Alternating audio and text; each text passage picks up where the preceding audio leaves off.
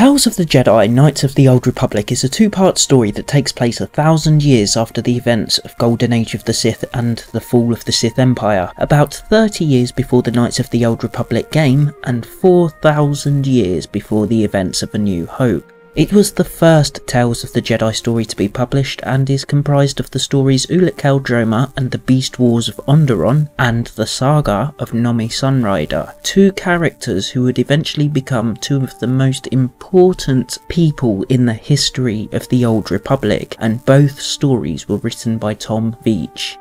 Ulic Qel-Droma and the Beast Wars of Onderon is a two-issue story that follows Ulic Qel-Droma and his brother Kay and Tot Danita when their master, Arca Jeth, sends them to Onderon at the behest of the Republic after being made watchman of the Onderon system. It's an interesting system, and given that this story came out before the prequels, it would have made sense to have the Jedi Order already spread out throughout the galaxy, rather than centralised the way it was in The Phantom Menace. Onderon itself is troubled. The capital city, Isis, is a large city with a massive wall built around it to protect the citizens from the Beast Riders. The Beast Riders are either criminals or the descendants of criminals that were banished from the city. Once a year, Onderon's moon comes close enough to the planet that Drexels, large winged creatures native to the moon, can fly from the moon to Onderon, similar to the lunar cry in Final Fantasy VIII. The banished criminals then tame these monsters and use them to travel, to hunt, and over time to attack Isis. These are the Beast Wars of Onderon, and the reason Queen Aminoa has called the Jedi to Onderon. When the Jedi arrive, the Beast Riders stage a kidnapping of Princess Gallia, so the Jedi set out to find her. When they do, it's revealed that she wasn't actually kidnapped. It had been faked so she could marry Oron Kira, the son of one of the Beast Lords. In the beginning, it all comes across as very Romeo and Juliet, but as she tells the Jedi how they met, she reveals that the entire city of Isis is under the influence of the dark side, and has been since the former Jedi, Freeden Nad, discovered Onderon 4 centuries before. Freeden Nad was a fallen Jedi and very important to the Tale series, even though he isn't in it too much. He became ruler of Onderon and declared it would forever be isolated from the rest of the galaxy so that he could rule the planet without fear of Jedi interference, and anyone who defied him would be branded as a criminal and cast out of the city. So the people who were criminals, the Beast Riders, weren't actually criminals. They weren't thieves or rapists or murderers. They were, in fact, the good guys, opposing Freeden Nad's rule and the dark side of the Force, which was a twist I wasn't expecting. The Jedi and the Beast Riders return Princess Gallia to Isis, and Queen Aminoa becomes so furious at her plans of marriage that she unleashes the full power of the dark side that had been taught to the bloodline of Freeden Nad, trapping the Jedi in darkness, both literally and figuratively, making it hard for them to see and giving them feelings of oppression. They escape. Total war breaks out between the city and the Beast Riders, and not for the last time in the Tale series unfortunately, Kay gets his arm chopped off in a scene that I thought was actually pretty funny. Kay dropped his lightsaber and it fell through the leg of a soldier, and instead of screaming in pain, he just grabbed the lightsaber, pulled it out and chopped Kay's arm off. I'm not sure why I found it so funny. Maybe it's because of the soldier's complete non-reaction to pain, or the fact that Kay just stood there while the trooper had enough time to pull the lightsaber out of his leg and attack him with it. I don't know, but I thought this scene was hilarious. Master Arca arrives, and once again the entire battle is won with battle meditation, and even though this is the second time in 3 books that battle meditation won the day, it didn't bother me because Knights of the Old Republic was the first of the Tale series released, so technically this was the first time it had been done. The Jedi then head to the tomb of Freeden Nad in the palace, where Master Arca's mere presence forces the darkness to flee, and Queen Aminoa is killed because the dark side was keeping her alive, and with her death ended the 400 years of darkness and war Onderon had suffered. The newly crowned Queen Gallia and Oron Kira were married, officially ending the Beast Wars of Onderon. The final page shows Kay fitting a robotic prosthetic to his arm while Master Arca warns of the threat of the followers of Frieden Nad who still remained in the city, and Ulic Qel-Droma questions how a Jedi can fall to the dark side. Master Arca replies by telling Ulic that it has happened more than once, and the final panel focuses on Ulic as Master Arca says, "Pray that never happens to you," a dark omen of the things to come in the Tales series. Ulic Qel-Droma and the Beast Wars of Onderon was an enjoyable story with a couple of twists and turns, and it set up the Frieden Nad uprising nicely, but it didn't have the most depth to it. To be fair, it was only 2 issues long and the first Tales story printed, and it was the early 90s, and the series did get better with time, and where it lacked depth, Tom Veitch has used that time to do a bit of world building and show the state of the galaxy as it was 4,000 years before A New Hope. The art was good and set what would become the tone for the Tales series with pencils by Chris Gossett and colours by Pamela Rambo. The art was good, but I do think it didn't have as much detail as other entries in the series, but that's to be expected because the Tales series ran from 1993 to 1998 and comic art went through a lot of changes in that time.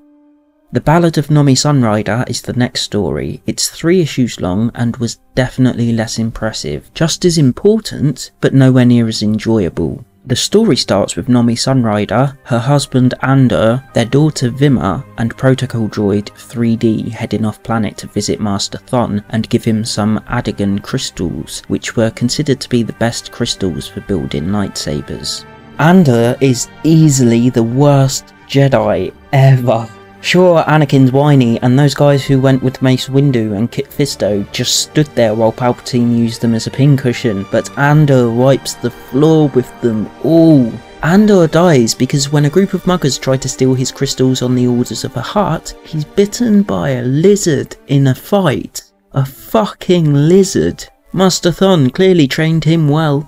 So Andor dies and immediately comes back as a Force ghost and tells Nomi to pick up the lightsaber, which she does and manages to kill all the muggers without being killed by a lizard. She then takes Vima to Master Thon to deliver the crystals and to receive training from him because her dead husband, who Thon trained oh so well, told her to. Nomi trains with Master Thon in everything except lightsaber combat, but his home is attacked by the rest of the Hutt's thugs that Nomi didn't kill when she was mugged, at which point she predictably picks up the lightsaber, defeats them, and that's that. The story itself isn't very interesting, but there were a few things about the comic that I did like. The first thing was 3D, and while his name sucked because it was the 90s and 3D was a massive thing back then, I even used to walk around with the red and blue glasses on all day, I did like the fact that because he was an early protocol droid, he had a much more organic look to him than anything we see in the movies. Since the story is only set about 40 years before the Knights of the Old Republic game, his organicness and the state of the galaxy seem to be more different than I would have expected, but that's not this comic's fault though. That fault falls squarely on the people who developed the game and decided what the setting would be like. It's not Tom Veitch's fault that after this comic was made, the developers of the game advanced the universe so much in such a short space of time. I also liked that we see Master Thon shown Nomi his holocron, which was lent to him by Master Arca, the master from the first story in the book. Not only was it Master Arca's holocron, but it also had Ood Banar as its keeper, a Jedi we will see again in the Tales series further down the road, as well as in the Dark Empire trilogy, and a member of a species called Neti, a race that comes from Merkur, a planet first introduced in Heir to the Empire only a year or 2 before this comic was released. Tot Danita, the Twi'lek Jedi from the Beast Wars story, also makes an appearance, asking Master Thon for help defeating the Frieden Nad uprising, a story told in the next trade but that was very clearly set up in this trade. It's also worth noting that Vima Sunrider was the great-great-great-grandmother of Vima Deboda, the mad old Jedi woman from a few other stories set many years later, including the Dark Empire trilogy, the Crimson Empire saga, and the Han Solo trilogy.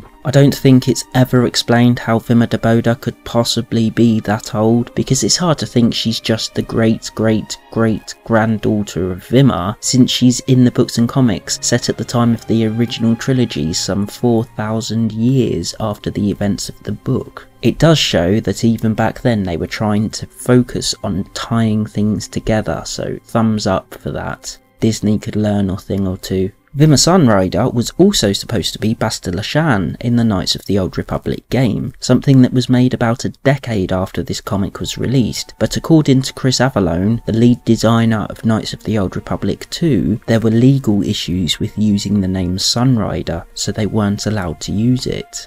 The final thing I liked was the Black Lake. It was a lake that was filled with the dark side, and it's similar to the cave in Empire Strikes Back. It whispered evil thoughts into Nomi's ear, and she had to protect both herself and Vima from its seductive and dangerous power.